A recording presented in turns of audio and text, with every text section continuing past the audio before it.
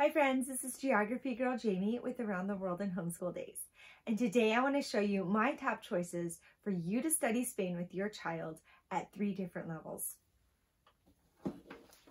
This first level would be the preschool kindergarten level. I have Bella and Harry, Let's Visit Barcelona. And this one is going to take you all through Barcelona, art museums, parks, with these 2 little dogs. Second one, for preschool age or kindergarten, The Story of Ferdinand by Monroe Leaf. This one is talking about bullfighting, how the bulls are selected, and the story of Ferdinand, who is a bull selected for bullfighting who does not want to fight. So this gives you an idea of the amount of text and the type of pictures here.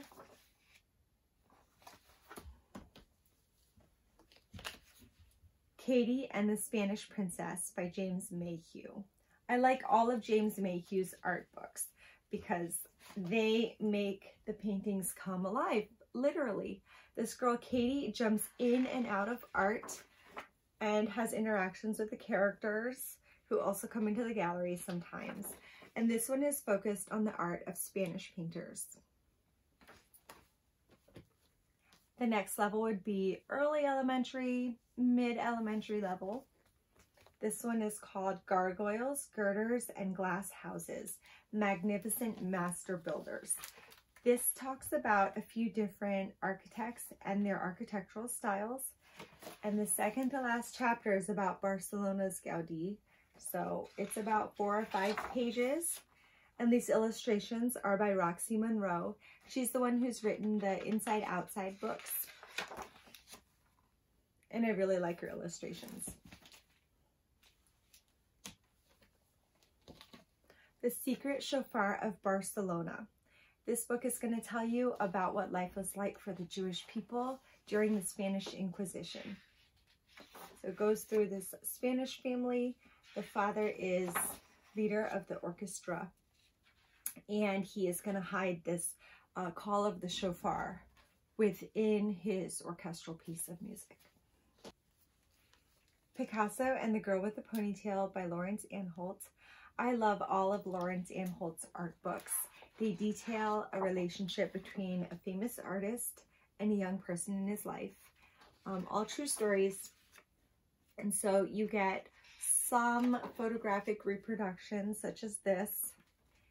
And then in the back, you always get a biography about the artist's life. The last 3 I have here are chapter books, which are also great for elementary or middle school. It really depends on what reading level your child is reading at. These would be great for read-alouds, all of them.